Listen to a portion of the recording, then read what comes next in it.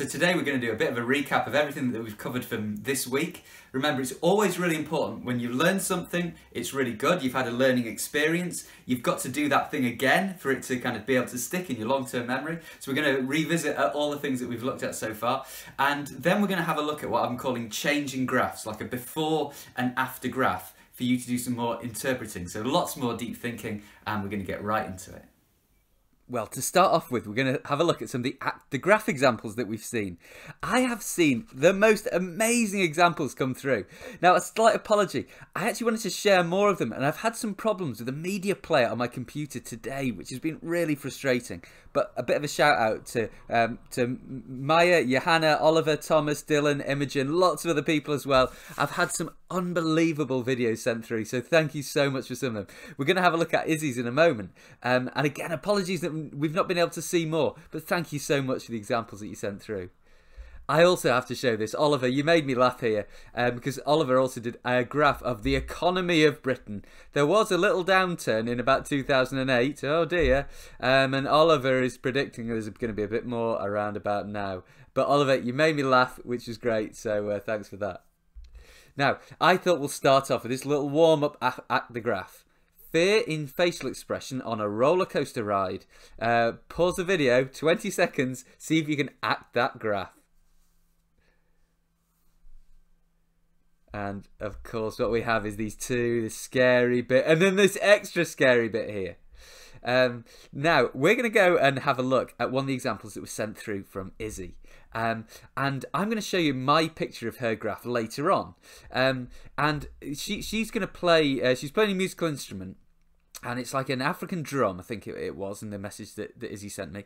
And there are different numbers of beats per second. So the speed of the beats increases and decreases.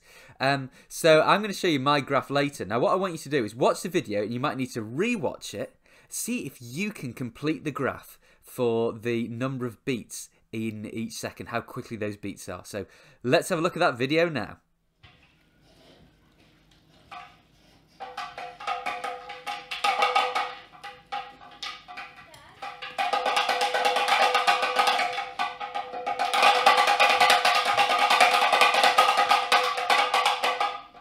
Well, here was my graph.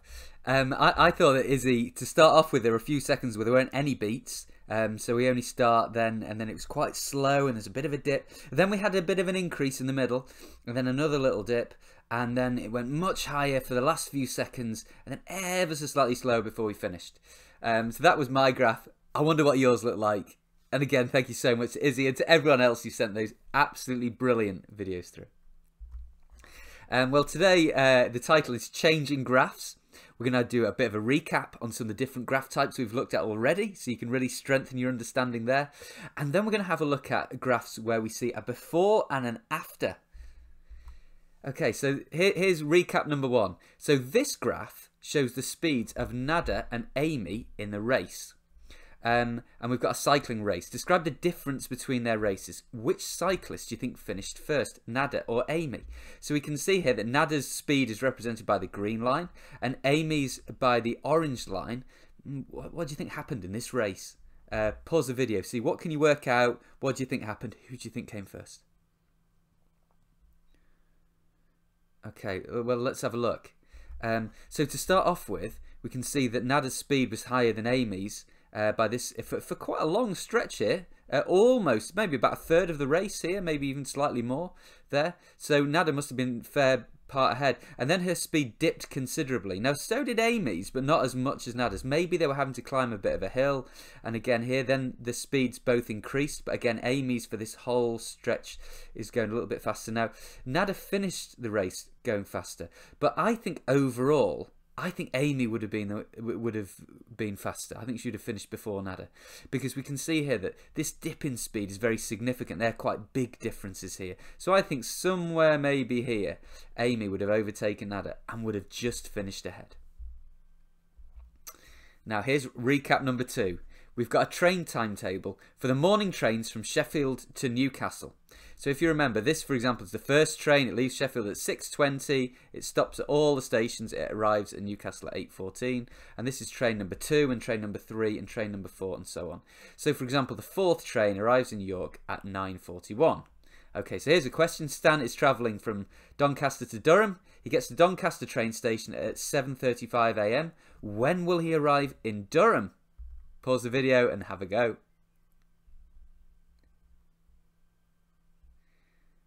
Okay, well, let's have a look. So he's travelling from Doncaster, and if he gets there at 7:35, oh, it's so painful when this happens. He's missed this train by 2 minutes. So, Stan, you'll have to be on the 8:25. I've been in that position before, Stan, as well. And then when will he arrive in Durham? Well, it will be at 9:39. Now, there's a question that you're going to have a go at. It's about getting someone to their job interview at the right time. I'm not going to stop and read it now. It's just under here. And have a think about the context of a job interview at an appropriate time to arrive. That's my little tip.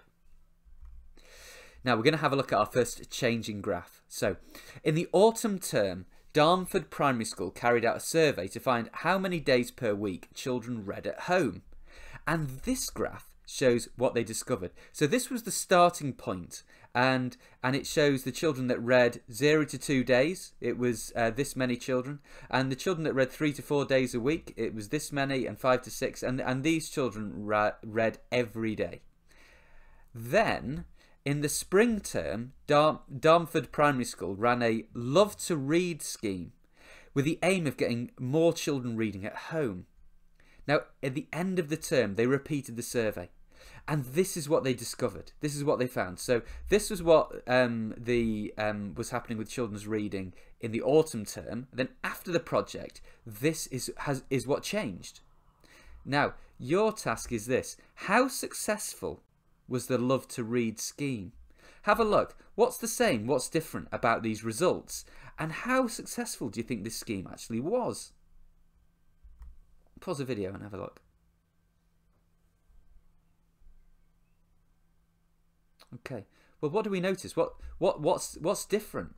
Well, I guess we can see here that there are more children now who read every day. Can you see that? The number there was what, just over 40, maybe 40, 45 or so that read 7 days a week, and now that's gone up to about 60 that read 7 days a week, and the number that read 3 or 4 times, that has gone down a little bit from here, and we've got the number of reading 5 and 6 times a week. That has gone slightly down as well, but we have got this massive increase in the number of children that read 7 days a week.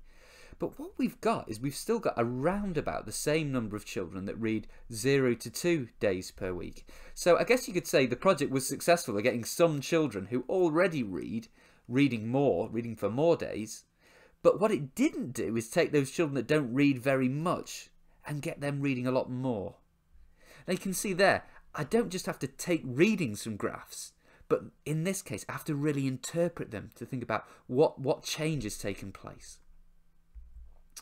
Now, we're going to have a think about making a story with graphs and before and after graphs. So here's 2 pie charts, okay? So there's a before pie chart with car, walk, bike and bus, and then there's an after pie chart with walk, bike, bus and car. So what could these 2 pie charts be showing? Think of a story. Why is there one for a before and why is there one for the after? Pause the video and have a think about that.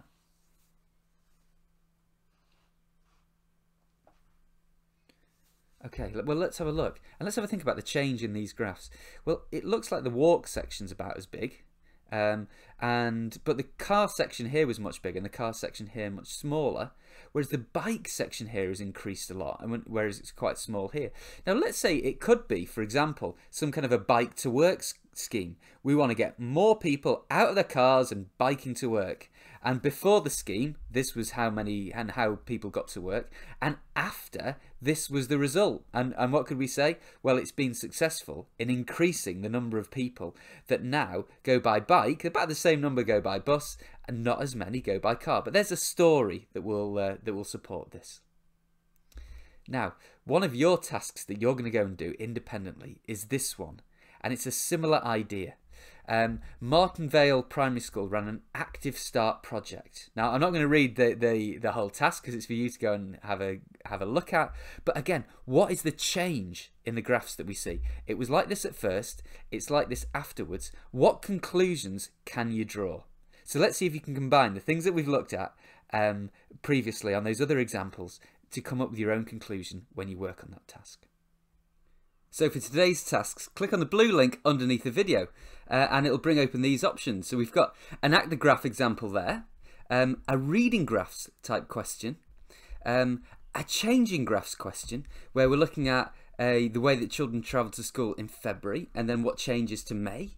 So we've had a look at examples like that in the video, and then a planning the journey question, just like we'd mentioned. The answers are at the bottom, so there's all kinds of different questions there to revisit all the different things that we've done this week.